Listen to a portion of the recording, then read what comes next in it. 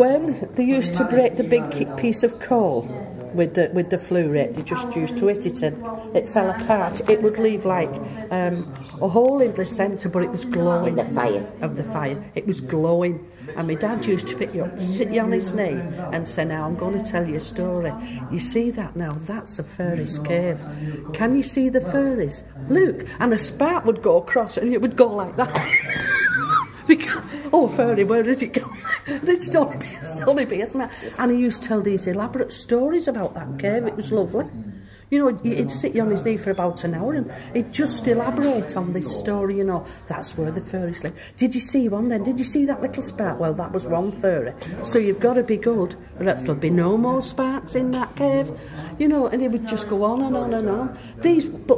But you couldn't afford to buy all the books and that. You just got one at Christmas. So my story time was always around the fire.